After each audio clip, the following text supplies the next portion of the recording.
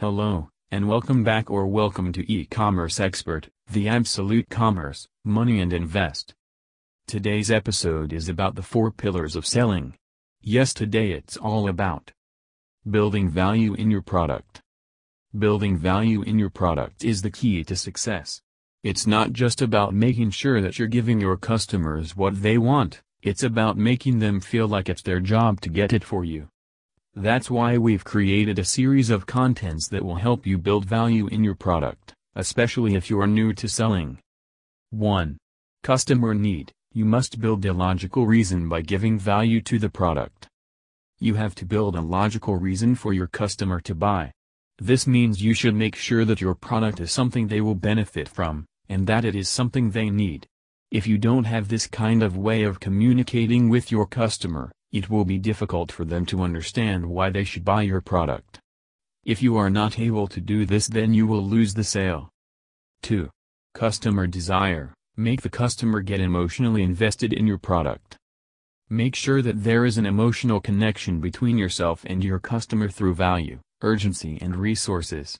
The more emotionally invested someone feels in an item or service, the more likely they are to buy it. In order to achieve this, you should give them some sort of incentive, which can be anything from freebies or discounts if they buy from your website or store, etc. 3. Customer urgency. Make the customer feel that if they don't buy now they will miss out on something good. You want to create urgency because this means that people will be driven towards buying something even though they don't need it yet or even know what it is yet. You want them to feel like they can't afford not buying right now, so hopefully this will make them emotional about what you have on offer, so much so that when they do finally decide which one of your products fits them best.